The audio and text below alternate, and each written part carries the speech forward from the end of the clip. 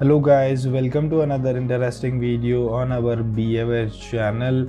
In this video 3 we are going to understand all the properties related to statistics collector, and we will understand what are each functions, what are the specifications been used for, and multiple stuffs, and then we will be closing our video 3 for statistics collector.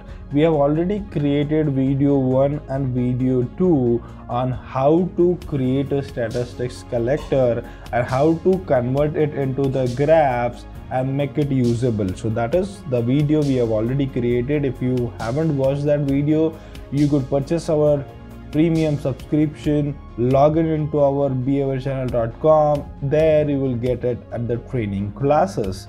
So let us begin our video 3 on statistics collector. So I will just open the statistics collector we have created for our video 2, that was part serviced at processor. Now what we are going to do is we are just going to understand the importance, significance and the use of each of the properties and the significance of their labels. Now let us understand, we have already seen these two things, that listen to the object and listen to the object by requirement in our previous video. So let us understand what is create a timer event. So let us look at this. If you look at this property, you would see that the first time and the repeat interval is mentioned. What does this event mean is that you will get the value to your row, or you will be fetching the details for particular interval of time, set of intervals. So basically 0 is your first time, and then the interval will be after every 10 units. You can change that. Then the tick pattern, if you could look at, is tick on the first time and with the repeat interval of 10 units. So this is the tick pattern. So basically this is the timer event. If you have been using this Flexsim, you might also know the user event we have in the Flexsim. It is similar to this event which we have, but this event is specially for statistics collector, which is inside that. Then the additional labels which you see, which is available for any of the event, this additional label you can put in to the event been generated in the statistics collector. So when you add this, add the label to this event, you can add the label for all the events, and then you need to put what is the label name and then what is the label value.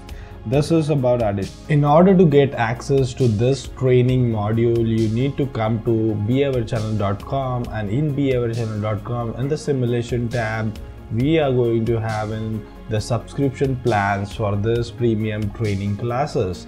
You need to purchase the subscription for your requirement. You can purchase it for a month, you can purchase it for 3 months, you can purchase it for a year. Here are the benefits which you will be getting by purchasing this subscription. So go ahead and purchase a subscription. Once you have purchased the subscription, you will get access to this training module and other all premium training content modules. Once you have subscribed to the model, you will get the access to the training class page, and once you get the access to the training class, you will be able to get access to the training modules, you will be get access to featured program, you will be getting access to the assessments, 3ds model downloads and lot many more. So do not forget to purchase a subscription at our simulation tab in behaviorchannel.com. We are eagerly waiting for you to join us on a journey of education and learning simulation. So stay tuned with us.